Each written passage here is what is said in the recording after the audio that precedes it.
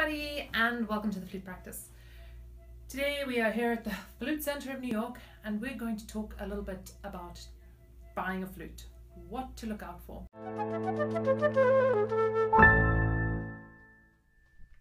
The first important thing to note is that you've kind of got three main categories of flutes. You've got your beginner flutes, you've got your intermediate flutes, and you've got your professional higher end flutes.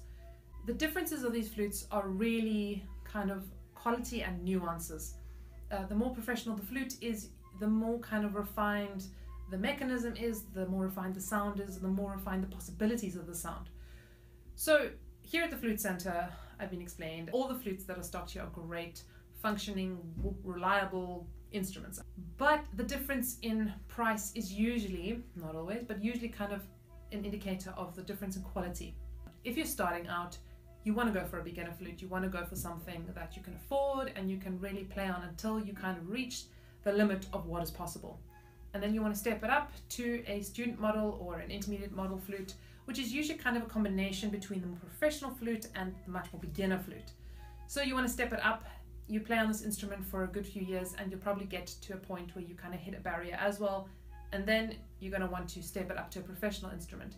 I'm going to look at some of the kind of main specs that you want to look out for when you're buying a new instrument. The first thing you want to look out for, or you want to decide on, is are you going to buy a closed hole flute or an open hole flute?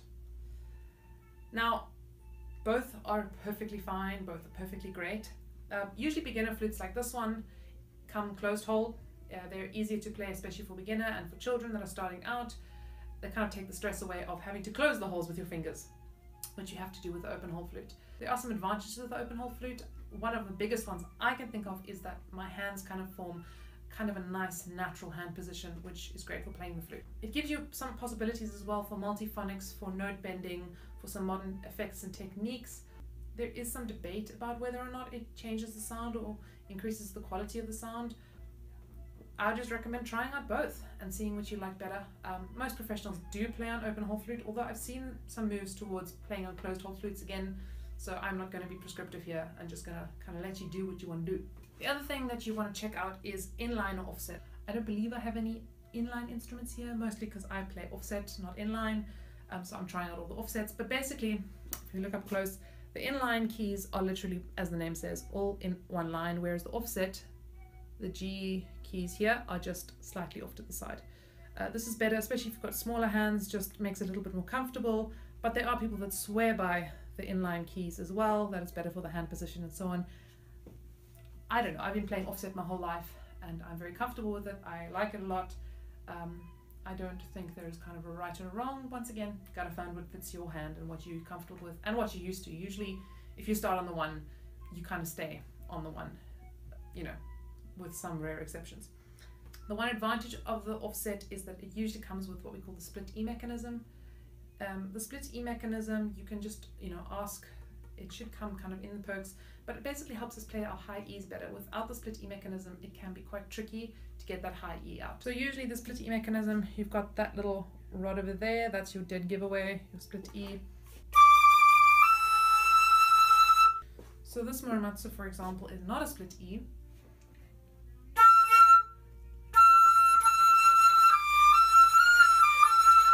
But totally honestly, I hardly would have noticed. I think in these high-end models, they're so well made that the split E comes into effect a little bit less than they would, but especially in the lower models, you might want to get a split E mechanism. It makes your life a lot easier. I've had students without it and it is quite disastrous. The other thing you're going to want to check out is whether or not you would like a B foot joint or a C foot joint. Now, B foot is quite standard these days. I think most flute players, at least here in the States, as far as I'm aware of, play with the B foot. In Europe, apparently it's a little less common, but basically I would recommend that you may as well get the B foot. It's not, it's just adding to your flute, it's not taking away. But do try your flute if you can with B foot and C foot. Sometimes it even changes the sound. It does make the flute slightly heavier, so if you're used to playing a C foot, it's going to change the balance in your hands slightly. This can be a bit frustrating in the beginning, but you do get used to it, I promise. I've gone through that process. But usually if you don't have the B foot, if you only got the C foot, you have to order the B foot extra, and that can be quite expensive and sometimes difficult to kind of get hold of the same B foot brand as your flute. Apparently in Muramatsu this is difficult to do for examples. I would recommend go ahead and just buy the B-foot joint and then you've got it. There's an extra little perk that some flutes have, which is the C-sharp trill key. You can see this guy's got it. So there's a little extra trill over there and it trills up there. Basically this allows you to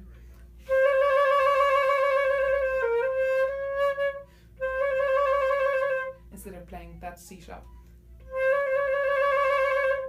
It's really, it is useful, but it's not essential.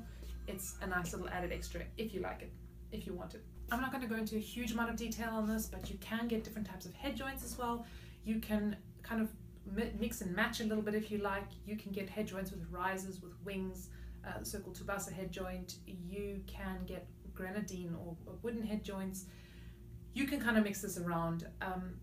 When you're at a flute shop like this one, you can try out different head joints and see how they feel if you are really specifically and quite particularly looking for something. Of course, you also want to look at things like the material used in your flute. So are you using silver?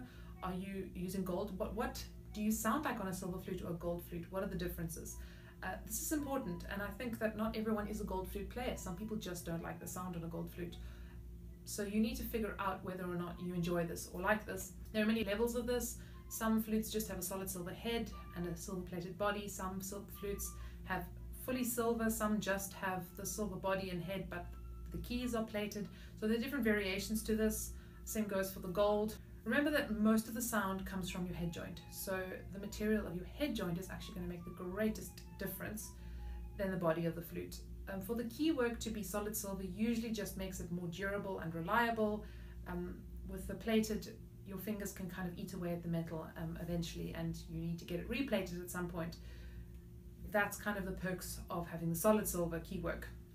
You can also look at things like soldered tone holes. So those are when the tone holes are kind of soldered onto the tube, or drawn tone holes where they are drawn out of the tube. Traditionally, the soldered tone holes are kind of more professional level. They're usually a bit more expensive, higher level, whatever.